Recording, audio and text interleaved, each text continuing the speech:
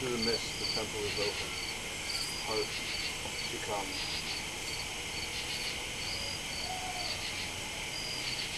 Think hand, think now, think eye. There's pieces floating in a stream of salt. Let the nitro tear into the light, like this. In one room or another, footfall and laughter, signs of a doorway, moving hands. That the mouth might speak, eyes watch. Ears listen. Listen to each paraphrase. See the wind-threaded passaging, the errors like pathways leading to the door, upstairs. That the tongue remember the taste of salt, the ears the sweet of wind and rain. Mice clawing at the wall.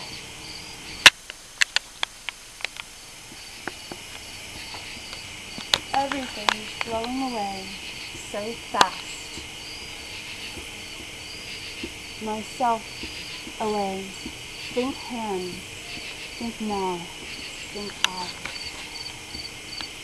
How silent the unbecoming is. How silent the unraveling. So much of thinking happens in the light receding, the fade out into black.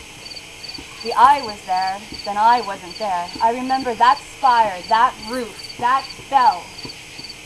And now I'm here, as if for a reason. Fade to black. Fade slowly to black.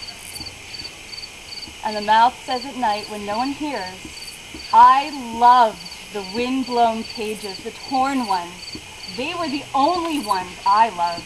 The scatterings in them, the silence still seeding them, the gaps and rotting terrain of disappearances, of presences half caught and fleeing, words ripped as if lightning had scorched them, claimed them for its own. These hands, these eyes, soft mouths that spoke and couldn't speak, hands that touched and didn't touch, eyes that hungered and withstood all over the sensitized surfaces, the surfaces of things keenly layered. Undiluted.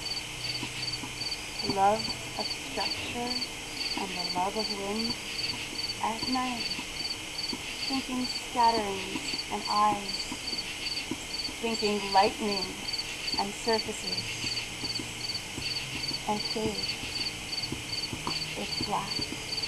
It is so dark the traceries of light are still adrift in this somewhere, scattershot and hidden, where no one can hear, when touched, when scattered, when hidden, when watched.